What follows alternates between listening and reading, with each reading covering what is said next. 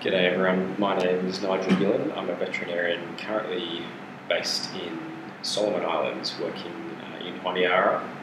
I'm here as a veterinary mentor with the Australian Volunteers Program placed with the Solomon Islands Ministry of Agriculture and Livestock. Prior to coming over here earlier this year, I worked for about 10 years as a local land services district vet in Mudgee and then Orange. Apologies that I can't be with you in person, but hopefully this recording works okay. The organisers have asked me to provide just a quick overview of livestock production and health and EAD preparedness in the Pacific context. So I'll try and give you a bit of a snapshot of livestock production here and particularly how that relates to some of the transboundary disease threats that are of concern, FMD, but also ASF and lumpy skin disease as well. So I'm here with the Australian Volunteers Program. That's part of the Australian Aid portfolio just for a 6-month assignment.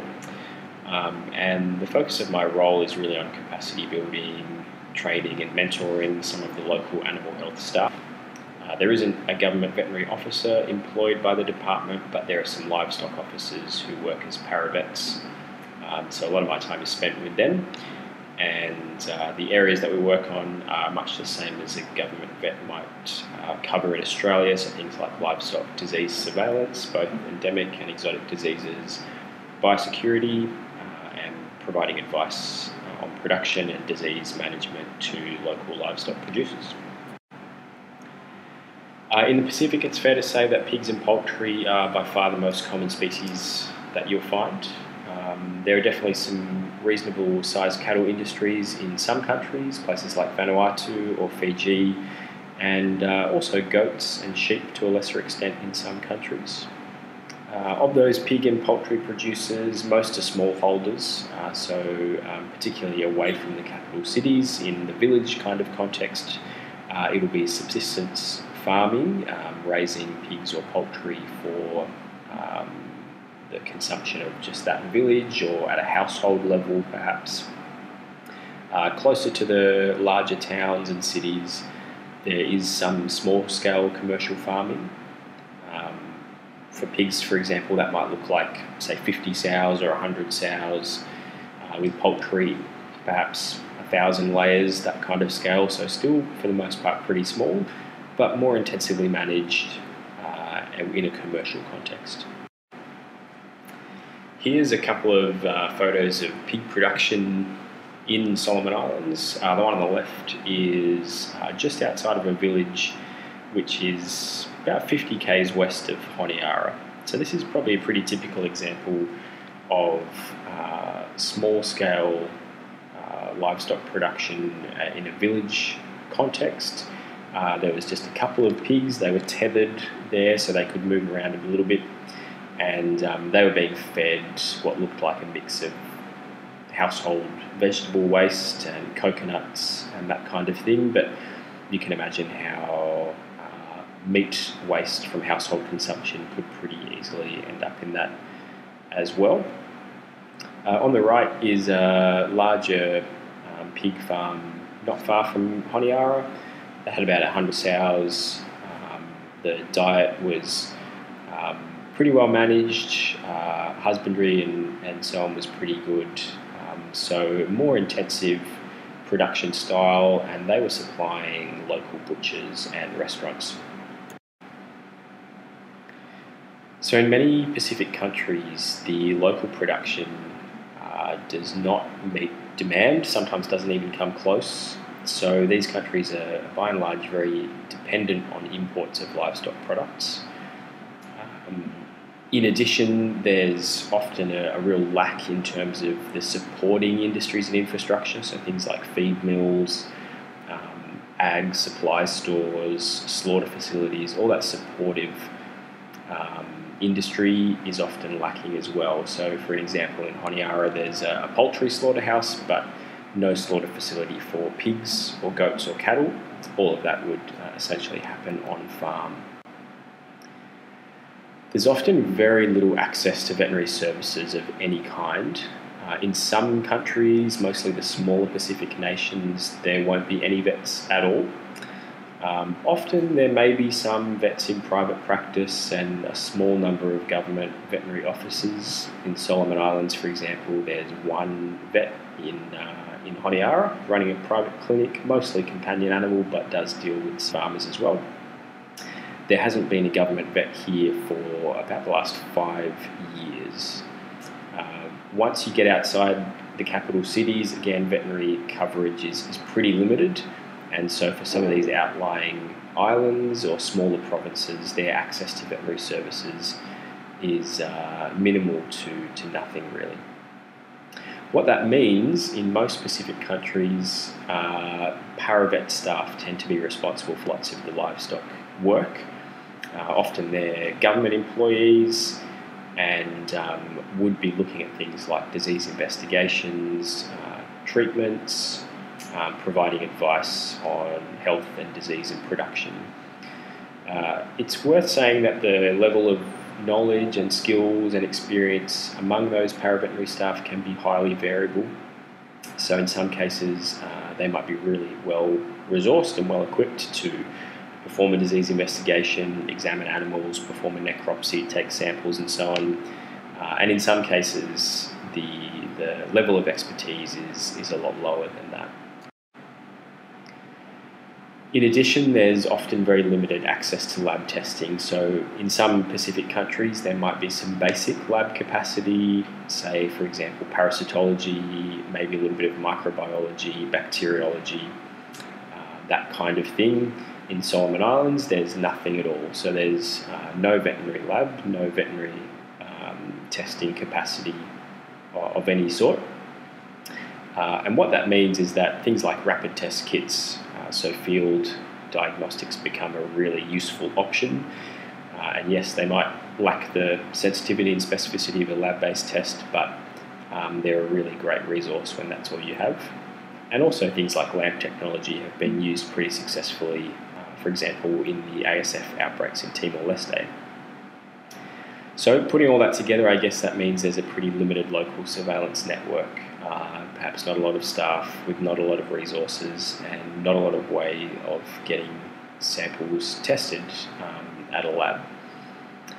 That said though, there's plenty of input from some international partners, so organisations like the World Organization for Animal Health or FAO are quite active, and Australia and New Zealand both have Pacific engagement type programs when it comes to livestock health, so they will have vets in the region from time to time doing things like training, some disease outbreak simulation exercises, helping supply consumables, that kind of thing. So there is support there to try and cover some of those gaps that exist in country.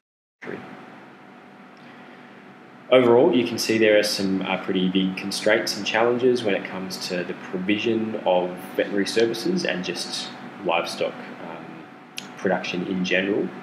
Resources are often lacking. These countries are often quite isolated. They're dependent on freight coming in, and any disruption to that can have a big impact, which we saw during the COVID response particularly.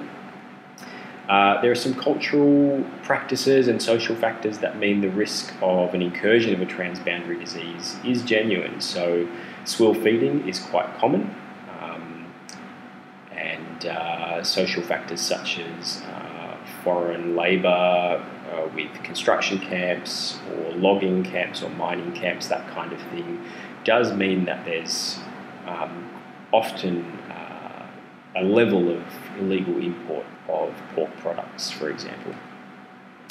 The Pacific is a unique context, and some of these constraints mean that it simply isn't feasible to always follow the accepted rules. There's a need to be creative and innovative with preparedness and response to disease incursions. In the Pacific, or the Indo-Pacific region currently, as you know, FMD, LSD and ASF are all present in Indonesia. And African swine fever incursions have also occurred in the last few years in both Timor-Leste and Papua New Guinea as well. That bottom left image there is some advisory material from the PNG Ag Department that shows where their ASF outbreak occurred. You can see there it's in the highlands, so not near a border area, not near a port or an area where you might expect an incursion perhaps, but that just goes to show that surveillance across the entire country, even those areas that are less accessible, is still really important.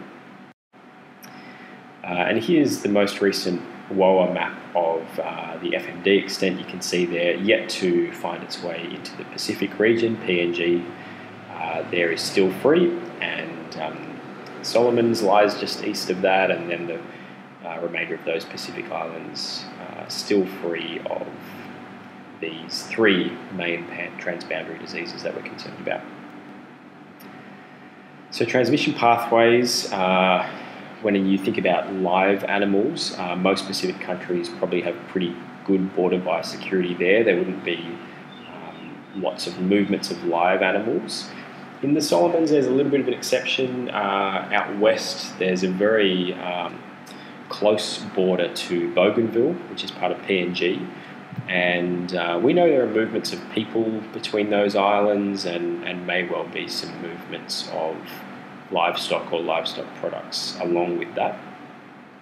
Illegal pork imports are probably much more of a concern. So overseas labour companies, that kind of thing, offloading freight away from the main ports where it can't be inspected by biosecurity staff, all creates a pretty big risk of virus actually coming into the country, and then it doesn't take a lot for that virus then to find its way into, say, a pig population, particularly when swill feeding is a common practice. So, thinking about how all this relates to Australia, I guess there's a few questions of relevance. Firstly, how long will it take in one of these countries for an incursion to be first detected and then reported and then confirmed? And I think you can see that the answer to that may well be quite a while, particularly in more distant islands, away from the capital cities where there's not as much of a surveillance network. It may well be quite some time before an incursion is fully identified. The next question is, well, once it's identified, would it be possible to contain an outbreak? And there are obviously some resource limitations and some pretty big constraints there in terms of staffing and resources. However, the island nature of these countries can be used in our favour to control the spread of transboundary diseases. And so thinking about the forward risk of spread, again, perhaps there's minimal pathways for forward spread, but still obviously some potential transmission routes. So lessons for home, I think there's a fair bit that we can learn from the experience of those places just to our north that have had the misfortune of being affected by things like FMD and African swine fever. I reckon we can see that transboundary diseases will continue to spread. The risk of swill feeding has really been highlighted to me. I think it's really proved by countries like PNG and Timor-Leste that swill feeding can and will spread diseases like ASF and foot and mouth disease. And what that means is that an index case could occur anywhere. It doesn't have to be in a border region or near a port, for example. Swill feeding means disease can occur anywhere, and that's, I think, important to keep in mind for our routine surveillance work. And lastly, we see from these countries experience that rapid diagnosis, as we always say, can really significantly reduce the ultimate cost and scale of an outbreak. I think Timor-Leste's experience with ASF proved that. Their first outbreak took a while to be detected and the cost was pretty high. The second was picked up much more quickly and was able to be contained far more effectively. Next, I think it's been a good reminder to me to appreciate and use the resources that we have. It's fair to say Australia has a pretty good veterinary surveillance network, I think, and it's one that's worth supporting and worth strengthening further. And also good to remember how easy it is in Australia to perform those lab exclusions. I think we should really make use of that opportunity. It's so simple to send off some samples in a low-risk suspect EAD case.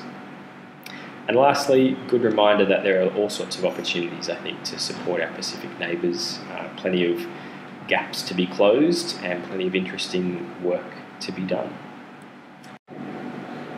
Well, hopefully that overview provides you a little bit of context in a regional set. I'd be more than happy to have a chat if you had any questions or wanted to ask anything further about the topics that this presentation's covered. So feel free to reach out at the email address there.